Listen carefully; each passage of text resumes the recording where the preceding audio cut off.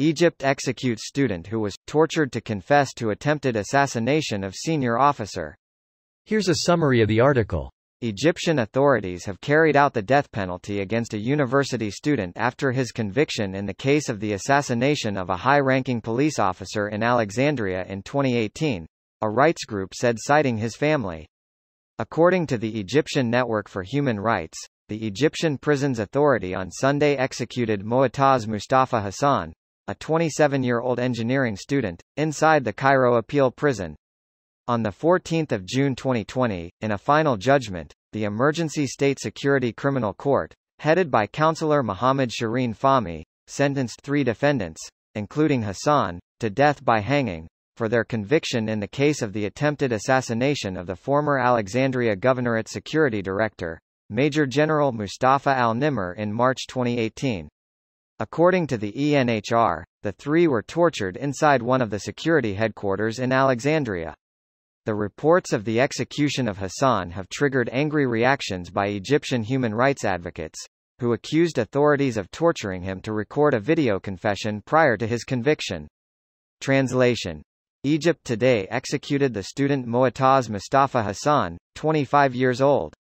Moataz has been handed a final verdict on charges of the attempted assassination of the Alexandria security director. Since the rise to power of President Abdel Fattah el-Sisi in Egypt following the overthrow of his predecessor Mohamed Morsi in 2013, the country has seen a wave of repression against political dissidents, sparking outrage from human rights organizations. This post received a score of 22,000, with an upvote ratio of 96%. Here are the top comments in response to this article. I was watching a trial of an Egyptian man accused of drugging his son and slaughtering him with a box cutter. The guy claims that he was forced to confess. It's impossible for a judge to determine if the guy is innocent in a country where torture is the best method for investigating crimes. If you're going to torture someone to make them confess, why not skip the middleman and just produce a fake confession? They use torture and force people to give confession, and that makes them feel like they did their job. However, some people end up confessing to crimes they never committed. It is as backwards, but unfortunately, some countries refuse to enter the 21st century. If you torture someone enough, they'll confess to killing Kennedy, but that doesn't mean it's true. There's a Korean movie that centers around this concept that I recently watched with my so. They basically kidnap this disabled kid and beat him into confessing he murdered a girl because they can't find the real killer. It's crazy that this kind of stuff actually happens, probably pretty frequently too.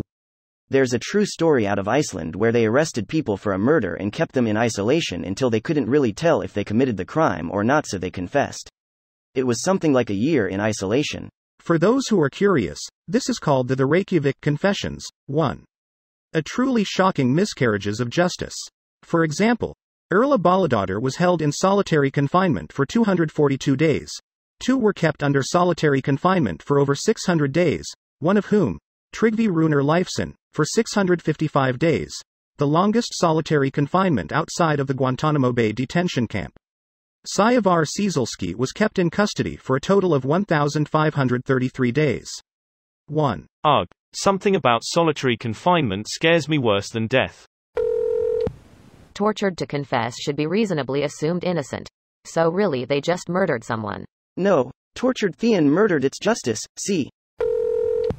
So the police don't actually care about finding and arresting criminals, they just want a random body to publicly sacrifice so it looks like they are doing their jobs.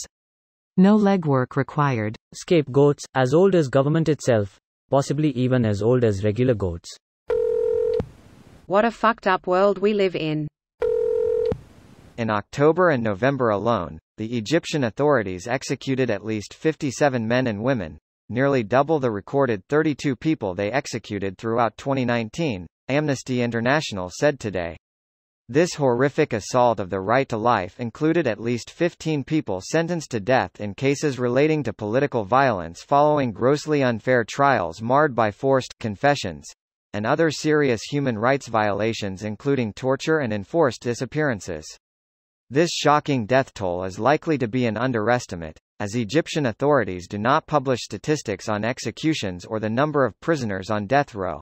nor do they inform families or lawyers in advance of executions. Pro-government media reported 91 executions citing anonymous official sources since October. The Egyptian authorities have embarked on a horrifying execution spree in recent months, putting scores of people to death, in some cases following grossly unfair mass trials, said Philip Luther, Amnesty International's Middle East and North Africa Research and Advocacy Director. This video was automatically created by Reddit to speech. The article and comments in this video were selected from Reddit according to their upvotes, and any paraphrasing was performed by smmry.com, without any human intervention.